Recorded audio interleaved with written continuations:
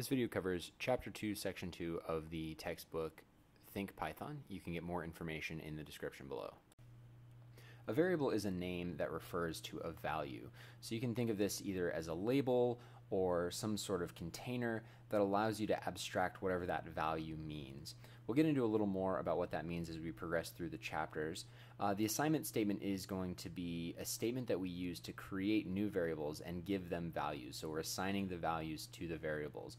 And you can think of the assignment statement as a kind of pattern where you have the variable on the left and the value on the right. And a state diagram is a common way to illustrate which variables represent what values. So values can change through your code, especially if you're using things like loops, which we'll also get into in later chapters. So using a state diagram to keep track of the value of your variables can be very helpful. So taking a look at our Colab notebook here, again, if you want a copy of this, you can go to File in the upper left-hand corner by the Colab logo. You can go to File and Save a Copy and Drive. This will save a copy of this in your Google Drive so you can edit it and add things. Otherwise, it's just the master copy.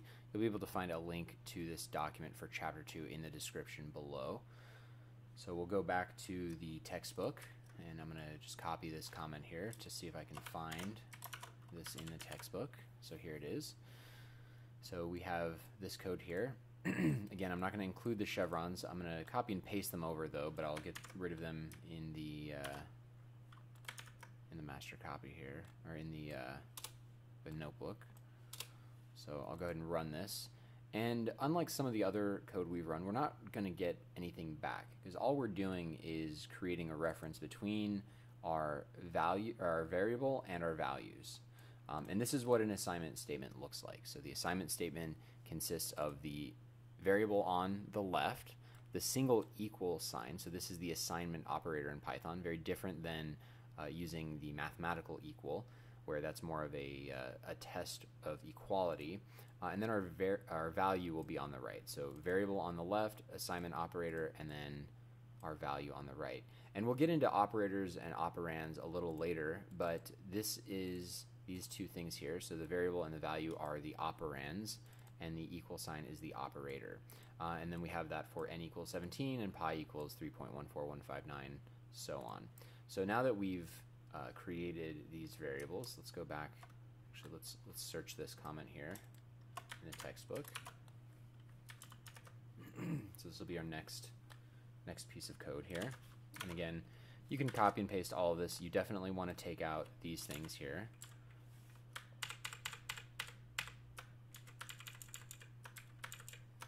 Oops. There we go. And as we saw from the last section, if we try to run this, it's going to evaluate each of these expressions here, but it's only going to show visible the output of the last one. So if we want to show all of these, we'll need to print them.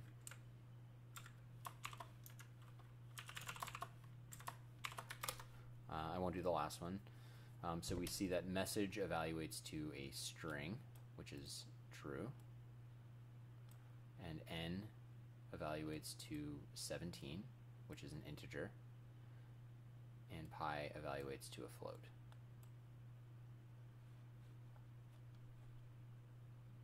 So there's some additional things we can do with this as well. I'm just going to add in a code block. Feel free to do this. And I also encourage you to do this. You can add in code blocks, you can add in text blocks. Make these yours. This is for your reference. This is for you to follow along with and experiment and play around with the code. I encourage you to try errors out, see what changes, Google those errors. Programmers make a lot of mistakes. It's no different than really making typos or anything like that. So the more mistakes you make early on, the more informed your successes will be. The more exposed you are to making mistakes, the less it'll sting when it happens.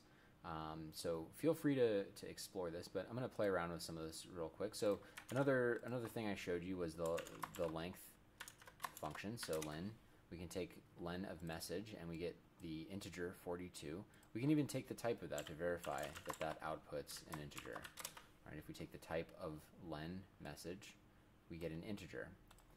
And of course we know that message is a string, but what the length or the len function does is it tells us how many characters are in a string or how many items are in a list or a dictionary or a set or a tuple. We'll get into that a little later as well. But when we run this, we get 42. So we know that there's 42 characters inside of message. Let's try that with n and see what happens.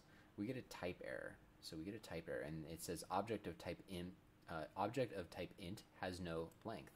And the same thing with, actually, let's verify that.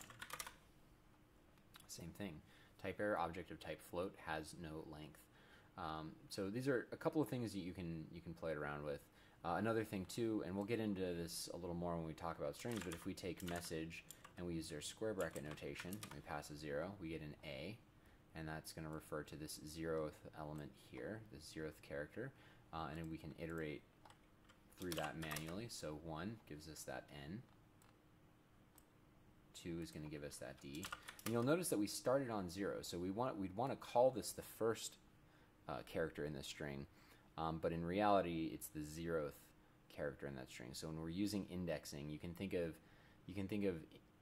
indices as like labels, and that label just arbitrarily starts at zeros. It's not entirely arbitrary, there's good reasons for that, but I won't get into explaining why here.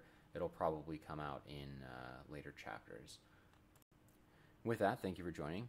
The next video will cover Chapter 2, Section 3, which discusses a little more about variables, specifically the rules for creating variables, and introduces the concept of keywords.